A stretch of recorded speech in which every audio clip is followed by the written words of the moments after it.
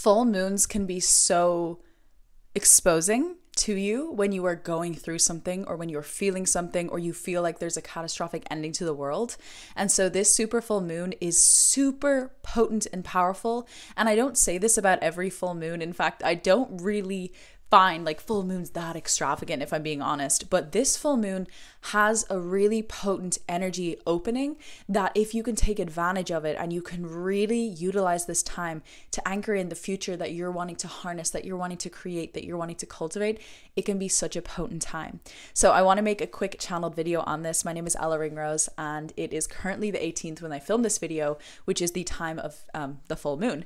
And the reason I decided to do this today was because I was feeling it all day and I really kept hearing the words, the veil is open. And what I mean by that is that we must first anchor in and understand that every part of our body is emanating in source energy, every part of it. The only part that is disconnected from source, from the highest, greatest consciousness of love, of light, is the mind. So truly, the way to create a reality, a life, an experience that is so nourishing, so fulfilling to your soul, to your body, to your heart, whatever you're desiring to cultivate, to grasp in your reality right now, whatever you're moving through, whatever you're struggling with, it's so key and vital, firstly, to understand that you deserve to be on the other side of this.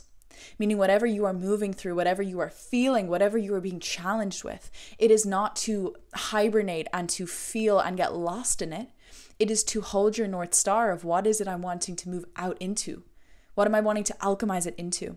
I'm giving an example. Let's say you're struggling in your job and you're really in this place of just feeling like the walls are coming in, you're in survival, you're in fear, you're in scarcity. Maybe you've let go of your dreams. You just feel like, what is going on with my life?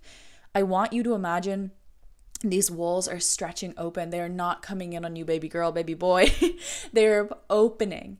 And with that opening, what you're truly allowing is this white light in your body to emanate and be the reminder, the crack in the crevices of going, I was always here. The light within me was always here, always guiding me, always loving me. Because whatever is challenging us in our external world, whatever is coming up in us, it is not for us to feel defeated or to feel powerless, but it is to actually understand that that light, that source, that power, that energizing force, that, voice that you're wanting to share, whatever it is you're wanting to do, resides within you.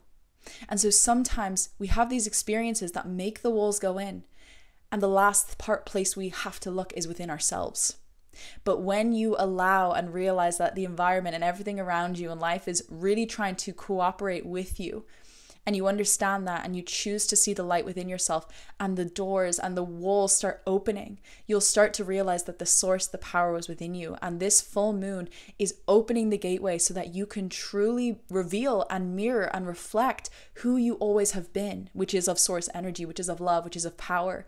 And we give so much of our energy to our insecurities, to our fears, to our belief systems that are not serving us. We give so much of our light to it, thinking that that is our truth, that that is what controls us, right? If you have a belief of I'm not powerful, I'm weak, or I'm broke, or I'm ugly, or I'm unhealthy, those belief systems, we give so much of our beautiful light to them and expand them and believe that they are true, which is not the case at all. So what you're being invited to do is to reconnect back in with your divinity, reconnect back with your source, if that's going for a swim, if that's reading, if that's journaling, if that's prayer. Fully communing within yourself is where you find that inner click and that inner resonance. And with that space activated, you start to realize that you always held the power. It was never about these thoughts and these fears and these limitations. You were giving your light to them. And with that, you also realize that they're all just an illusion. And with that, you've reclaimed your power. You've reclaimed your sovereignty. So whatever you are moving through, it is not about sticking in it, getting lost in it. It is about remembering who the frick you are and letting that be the submerging, the awakening, the arising, the phoenix from the ashes of whatever you are experiencing right now, because full moons will pull that out of you, not to bring you deeper into it, but to allow you to reflect on who you truly are. That is the gift of full moons. That is the gift of heightened emotions. That is the gift of life, is when we feel we are coming at a breaking point, it is because there is an alchemization. There is a huge breakthrough on the other side. It's just that we cannot see it with our physical minds because it's the only part that's disconnected from source. It literally lives in a scarce reality. And so it's open to all these thought forms that are unservingness. So when we really anchor in and realize that the power is not in our thoughts, but how we can control our thoughts and fully align them with who we know we are. And that takes practice, that takes rewiring. And what I wanted to share is that I've created a higher self meditation to fully connect with your divinity every day, to connect to your power, to connect to the co-creation of your reality. Because when we anchor in the belief systems, when we anchor in the thoughts that are in full alignment with our highest power, with our highest truth, any emotion, any thought that comes our way that is not like supporting the vision we're wanting to cultivate or create in our lives, or the values we've put on our hearts, it's truly going to like put it out like sovereignty. I see it as like a sword cutting anything that no longer serves. Okay, so I really wanted to make this video to share that with you, because the meditation down below is to fully like wake you up to remember who you are every day. It's something you can connect to every day. It was fully channeled when I went for this long walk earlier, understanding like the seed of where we come from. We were created in immaculate perfection. We were created in the most utmost love and perfection. And if we can harness that energy every day, and if we can harness that remembrance within every person on earth, every sovereign being, that we were created in perfection and love, there's nothing to fix, there's nothing to heal, there's nothing to change.